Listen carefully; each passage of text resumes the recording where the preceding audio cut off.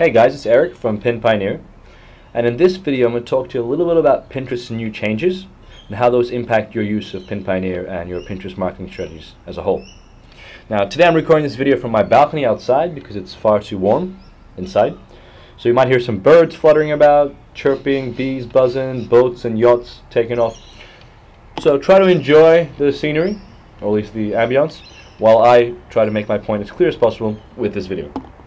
So to begin, one of the biggest changes that's happened recently with Pinterest is the evolvement from old to new look. So Pinterest has evolved their old design into a new design, and this has actually impacted a lot of our development because we had to redesign all of PinPioneer to support this new look, and lots of other applications in the space actually had to do the same.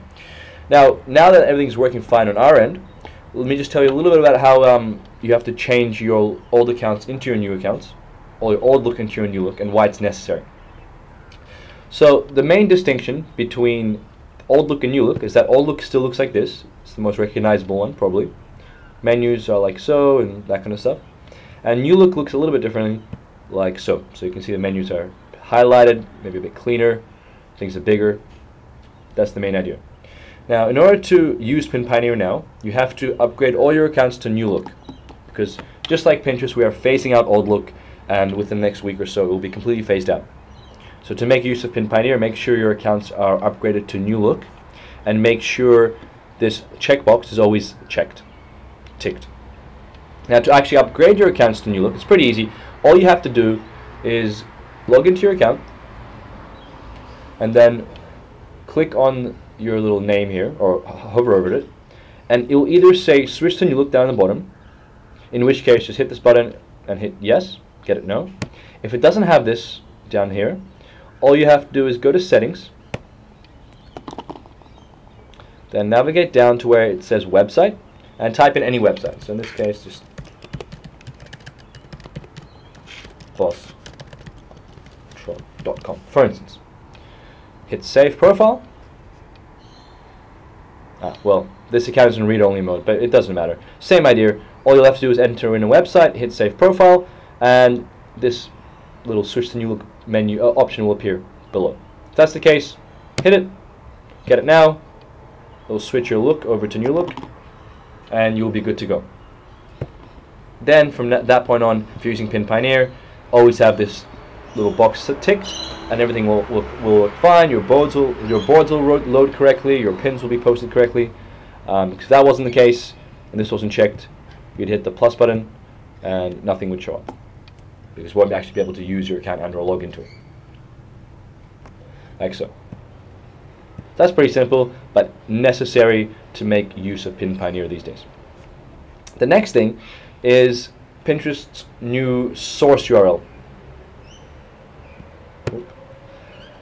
Source URL functionality, which means that you can't actually change the source URL anymore when you're repinning content. You can only change it after the content has already been pinned and/or, I guess, repinned. Let me show you a quick example of what I mean here, and I'll show you how to solve that issue. So right now, if I go to Pinterest, pin any pin, let's say it's this one, pin it. As you can see here, there's no actual option here to change the source URL.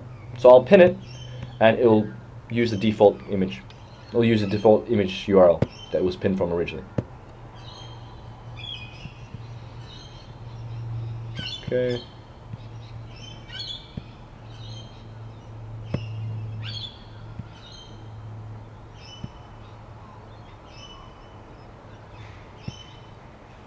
Hasn't updated yet.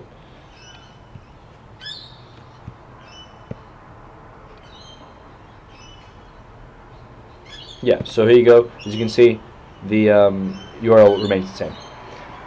This means that you can't do it through PinPioneer. You can't do it through PinPioneer either. We're looking into a feature to mass change source URLs afterwards, but to integrate it into the current functionality, that will reduce the functionality of the pins. And our entire goal, our main goal this entire time, was to be the fastest Pinterest app available anywhere, and that is the case right now. We dominate the entire market with the speed and precision of our pinning, posting, and liking processes. Now, to get around this issue, what you can do, if you pin from Flickr, for instance, so I'm typing car, scrape, if you pin or post from Flickr, you can still alter the source URL. So if I select something here, change this to comment to use the original description. And this is case sensitive, so make sure if you use the comment functionality that it is capitalized. And if I hit start pin now, it's going to go and select and pin this Flickr post, but you'll see that the source URL does get changed. Let's see how fast it is. So we go back here.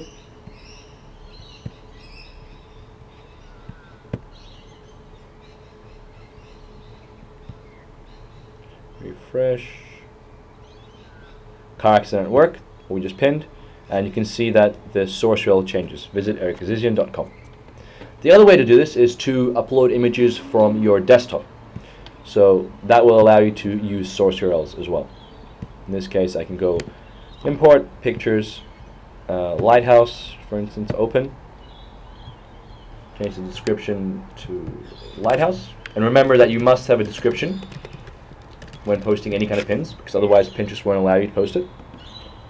So lighthouse, start pin.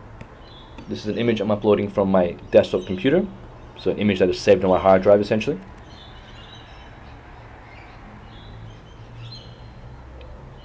And remember, the best use of this, the best use of images on your desktop is to first watermark them using the watermark feature here, and then upload them back to Pinterest with your source URLs pointed to your website or to your affiliate offer or to any kind of monetary form of interaction. To put a very, very complex spin on things. So I just posted this pin, uploaded it. If we go back to my profile, refresh the page, Eric Azizian. As you can see now, again, this image is linked to my website, to my source URL that I inputted in PinPioneer. Okay. Now, what you can do instead, if you are repinning and you want to post URLs to lead back to your website, but since the source URL function won't allow it, what you can do is just use the URL tag, which is essentially this. And if I go back to pin, let me search up something. The URL tag will essentially just replace any URL you have here in this little box with the URL tag.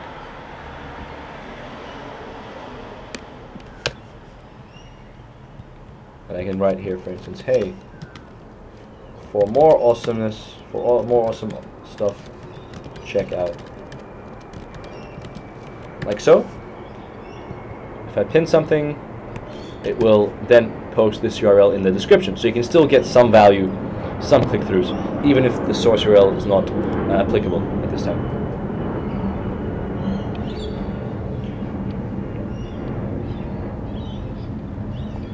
So as you can see now, it's going to go ahead and post these images via Pinterest. Sorry, it's going to repin them. And if we go back to my profile, you'll see that the URL function has replaced the URL we inputted earlier with that URL tag, pretty much. Your pins, and you can see here in the description, the URL is there, and it's clickable. Excellent. You should all, by the way, sign up to my website, to my blog, and read my interesting content about my life. So that's that pretty much. The next final thing is just a backup, a recap of some of the other functionality that you may have missed. That's scheduling and multi-instance support. By this I mean I can schedule anything I want to keep my usage of PinPioneer and Pinterest completely hands-free. So set and forget, pretty much. The way I do this is just select whatever you want, right-click Add to Scheduler under the specified option here, whether it's a like, follow, comment, or repin. Repin takes into account also any kind of post. So repin will add the URLs here. Make sure this box is checked. Select the time. It has to be 5 minutes at least in front of the current time.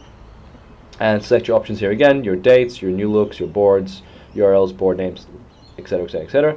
And hit Add to Schedule. It will go ahead and do these tasks. You can also run multiple schedules at a time with multiple instances of the program opened. And by instances, I mean just multiple copies of the application. So I can have 5 copies of PinPioneer working in the background. One can be mass liking, one can be mass following, one can be mass commenting, and so forth through different accounts to keep all the marketing completely hands-free and essentially much easier to outsource to clients or to sell to your clients if you're a social media agency and or any kind of social media content provider. So that's it for now. Please stay tuned for the next videos as we're having some new updates coming out soon for PinPioneer, including a mass board invite feature, so you can invite people to your boards in mass, and that's always helpful, and some other things we have planned on the way. So that's all for now. Thanks so much, and goodbye.